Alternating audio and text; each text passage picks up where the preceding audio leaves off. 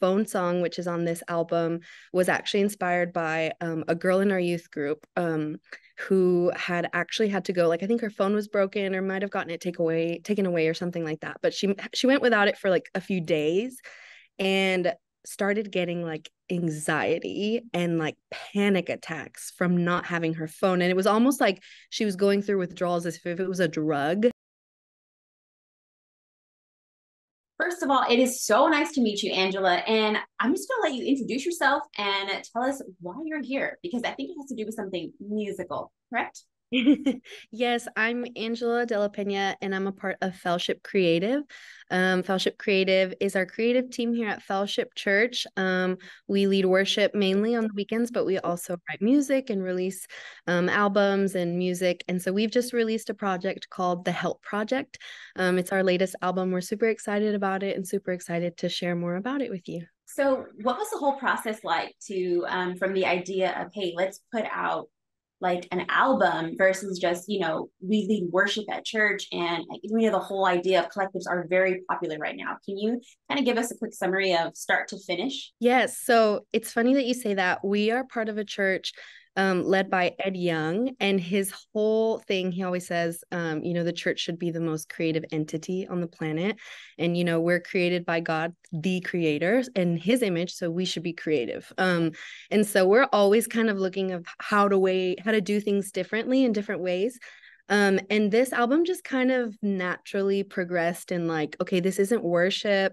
This is obviously kind of something else a little bit more artistic. It's not necessarily something that we'll play on Sunday mornings for our congregation, but it's something that we really felt the world needed right now, and especially our young people. And it's just a message that we all know we need to hear and remind ourselves. And we see each week our youth in our youth group, struggling with all kinds of things. And so we really wanted to just speak to that. When it comes to the lyrics, can you tell us the writing process of did you get your pastor involved to kind of overlook what you were writing, or yeah, tell us everything. So the lyrics, I mean, each song was kind of different. I can tell you a little bit of the story behind a few of the songs, but they're all inspired by stuff that was just going on in our church and obviously in the world as well.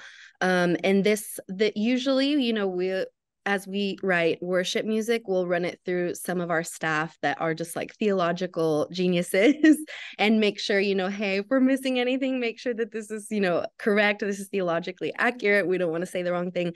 And then this one being obviously a little different in the sense that it's not worship. There was a little bit more creative liberty, but at the core of everything, this is to share Jesus with people in a different way.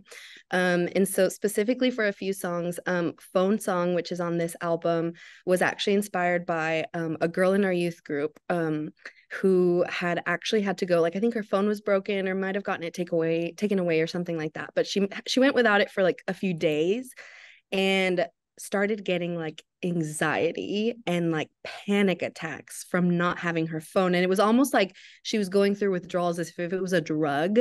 And so we just saw, and I know we can all, fall victims to being on our phones too much, scrolling through social media too much. And then that can just lead you down a dangerous rabbit hole of, the comparison game and all kinds of things. And there's statistics out there that show direct links from, addiction to technology and depression, anxiety, and all the things that it can lead to. So we just wanted to speak on that and just, remind everybody, like, we all need to just disconnect a little bit for sometimes so that we can, reconnect with God. So that was just something that was going on that we saw at our church, obviously. And then Help, which is the title song for the project, that actually came about. We were writing one day, a few of us from the team, and we were talking about a social media post that our pastor, Ed Young, had posted. And it was a clip from one of his recent sermons. And he was saying, addressing some issues that were going on in the world. And then one of the things he said was, as humans, we're flawed, but Jesus is the only answer. We have to find hope in him. We have to cling to him. And there was a comment on there, and it was a little bit negative, and we were looking at it and just kind of sparked conversation. But the comment was something along the lines of, how could somebody who lived 2,000 years ago still be relevant today? And how could he, be an answer for what we're facing today? How can he still be relevant? And so that just kind of sparked conversation in us, and just kind of like let us see the world for how it is and how desperately we need Jesus and how he really is our only hope and our only answer. So that's kind of what inspired the song Help. Actually, I love that. I think growing up a lot of times in the church, even in families, Christian families, it's like if you have a tough question, don't ask it. You're just supposed to believe. But what Yeah. I love about Jesus Christ is that there's historical evidence outside of the Bible for the person of Jesus Christ. So Yeah. we see him as God because he is. But when someone asks a question that deep, usually there's a longing for something else. Maybe either they had some experience of like in their life, but Mm-hmm.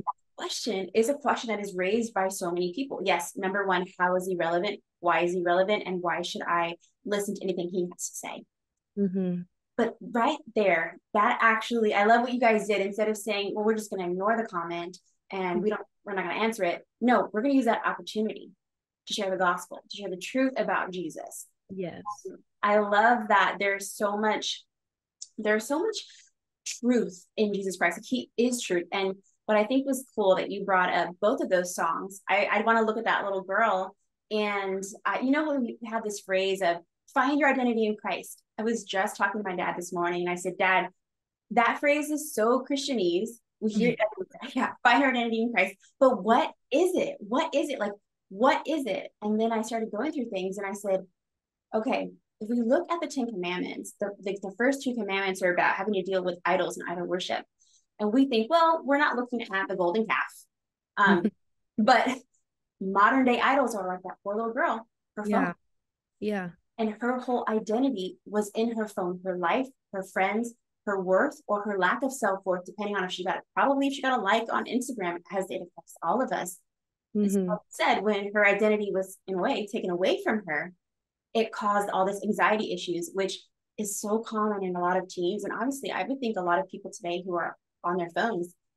But when our identity is truly rooted in Christ, and that's a whole other thing about how to get there, it's looking up scripture verses to remind you of who God says he is, who God says you are, and to go to it for all life's questions. Our identity won't be so much like the withdrawal symptoms won't be as strong because we know that that is not our source of life anymore. So my point is, you know, finding your identity in the source of life. And the source of life is Jesus Christ, who is still relevant because he is God and he still exists today. Another thing I love, and I'm going on a sermon here, but I love this. I love what you brought up. It's like totally a God thing. What I love about the Bible is that it doesn't change. In a Mm-hmm. world where there's another app every day and there's this style and that style and this look and that look, the Bible is consistent and it I know that so many times trends cause us anxiety because we want to look like her or be like him or do what that's doing. And it's like, oh, it's exhausting. And even socially, like even what's going on in our world, like what people are doing, where the lines are gray now. And it's like, it's so easy to say, oh, well, this is okay now, or well, the Bible doesn't necessarily mean this. And people take their interpretations. And one thing that I love about the Bible is it's truth. It's the same, it's constant, it's never changing. It's so funny that you were saying all that about identity. One of our other songs, not to shameless plug, one of our other songs is actually literally about everything you're saying about identity. It's called Who We Are. And I won't like read you all the lyrics or anything, but the main chorus and the main idea is just kind of like this generation in this world. It's like, we don't know who we are. We're searching for love. We just want to be heard and seen. And then kind of later in the song, when you get to the bridge, it just really just encourages and reaffirms people and just asks the question, do you know that you're loved? Do you know that God's not mad at you? Do you know how important you are to Jesus? And so I think identity is one of the biggest issues we're facing right now. Totally. They're getting slammed with all kinds of different things from every which direction. So Yeah, identity is huge, whether it be sexual identity or identity in who I am, or for a lot of young girls and guys, like, well, my identity is based on who I like at the moment. So it's so confusing for us. And so I love the fact that you guys, as a church, like we know we see a lot of collectives that are putting out worship music, and we absolutely need it because we absolutely need to worship the one true God. But I also love that you guys are doing stuff, music that your average person is dealing with, because that's part of, you know, we're not going to be healed until we admit that we're sick. yes. I like that you guys took that route. And what made y'all choose to do that route versus traditional worship music that is popular, like Elevation and all these other collectives? Well, I mean, really, just going with the culture of our church, we are our vision is totally to be able, like what you said earlier about how, my identity in Christ, that's so Christianese. Everything that we do, we filter through what can anybody understand, whether they've been a part of church their entire life and they know the Bible backwards and forwards, or if they've never stepped foot in a church and they're, angry at God or don't believe he exists. What will speak to all of those people? What will they understand if they've never read the Bible before? Will they understand what we're saying? And so we took that liberty and that freedom to write something like this that is for everyone. You don't have to be a Christian to listen to this music. Maybe somebody who doesn't come to church or have a relationship with Jesus might be put off to the idea of listening to worship. But this is something different that can reach more people, is at least our prayer. So definitely that's why we were excited to kind of take this more creative route rather than doing another worship album. I love that you guys are addressing that. Now, I want to talk about you personally and your journey. How did you get, first of all, you can tell me, how did you come to Christ? And second of all, how did you know that you like this have this musical talent? Was it something that you discovered as you got older? And then how did you get involved all the way up to with the church today? So I grew up going to church every, Sunday, Monday, Tuesday, Wednesday. There was whatever church event there was, we were there, my family and I. And that's just kind of the way I grew up, the way I was kind of conditioned. I gave my life to Christ at a young age. I believe I was 8, got baptized at 11. And it was just kind of something that was a part of my life. I never really questioned it or questioned who God was. And I'm a very type A personality. So like I'll have, my list and it's like, read my Bible, check, pray, check. And, it was just like, that's what you did. And I went on to go to Bible college. I came to CFNI, Christ for the Nations, here in Dallas, Texas.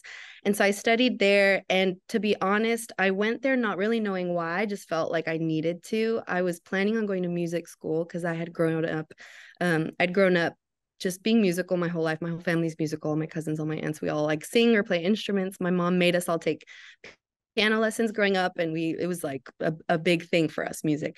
And so I was planning on auditioning for music school. And then my senior year, I just kind of felt a tug for whatever reason to go to this college. I went and visited and just felt like, okay, I don't know why, because I had no plans or intentions on going into ministry. But I said, okay, God, I'll listen. So I came not really knowing why.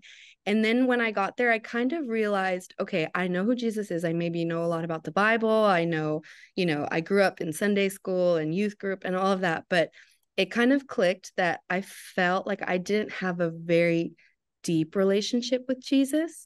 It felt like I feel like I know him, but not really, if that makes sense. So kind of around 18, 19, 20, those years really just kind of realized that and kind of dove deeper. That's when I found Fellowship Church, started coming here, started serving as a volunteer, then became part of our staff and working here under the leadership we have here, and just growing a ton. And it's so funny because I never thought I would go into ministry, but as soon as I started doing it, it was like, whoa, this is it. It just clicked, and I don't know how I ever thought or dreamed to do anything differently. So that's just kind of my story. That's how I kind of came to Fellowship. Me and my husband came together, and now we are both part of the creative team. So I sing and lead worship on the weekends. That's our main thing, is always to just bring people to church and to know Jesus. And my husband is our music director and also our producer of all of the albums that we produce. But what I think is amazing, though, is how we can all get together and use our talents for the gospel. So something that I was thinking about, some people may say, well, how come people like so and so over here have 20 million followers on social media? And it's like, God blessing them, but I have this talent and I don't have a Disney. Maybe I have 15,000 followers, which is still a lot. Does God not hear, and see what I do? But I think that it comes down to God gives people gifts. It's up to us what we do with our gifts. And I like the fact that you're out there and you're using your gifts and you're inspiring young women to go out and use their gifts for the Lord, whether you have 20,000 followers, 2,000 followers, or 20 million followers. We all have talents, and it's up to you to decide who you're going to serve with them. Yeah, I love that. And I mean, I go back to, Jesus left the 99 for the one. And so if our music reaches 10 million people, that's awesome and that's super exciting. But if I even hear one, two, three stories about people whose lives were changed because of that music, then that's, job well done. That's good enough for me. Well, your music is not going to reach one person. No, sure. Y'all have some talent in there, and your pastor's great, and I love his story. It's really sad, some of his personal stories. But it's amazing that to see him still preaching the word of God, because God is not good based on our circumstances. He was always a good God. And so to hear you guys come out with this album and see the ministry that you're doing with it, and look, thousands and millions of people you're going to impact from it. Wow, that's amazing. Thank you. We're so excited to share it. And yeah, we hope it does impact, whoever it needs to. God knows what he's doing. All right. Last question for you is just tell us, promote everything that you want to promote. Well, the Help Project, which is out now everywhere, you can listen to it wherever you listen to music, is for the youth. It's for the hurting. It's for people that need help, which we all do. I need help. You need help. We all need help. And we just hope that it points people to the true help, the true answer, which is Jesus Christ. We know this world can get crazy. There's so much going on, but there's only one answer, and that's Jesus. And so we hope that these songs help people. We hope that if you know someone that needs help, you can share it with them. And we have all kinds of resources. It's not just an album, it's truly a project. We've got a website called thehelpproject.com. You can go there and there's all kinds of resources. If you need help or you know someone who does, we've got a help book. It's kind of like a workbook to help guide you through your journey, through your help journey, resources, counselors, suggestions, hotlines, all kinds of things. Whatever you're dealing with, we're here. We know that you're not alone. I hope that you know that. And yeah. Thank you so much for hanging out with me. I really appreciate it. I'm excited for everyone to check out the album. Friends, what are your thoughts on our talks about identity and maybe obsession with phones or relationships and finding our whole value in someone else? Let me know in the comment section below if you've ever experienced any of these or any other difficult thing that you want to talk about. I'd love to hear your story. If you guys like this video, make sure to give it a thumbs up and subscribe. Of course, follow me on social media. I will put all of that in the description box below. Until next time, I'm Brittany Valadez for BreakthroughDaily.com. God bless and see you in the next one.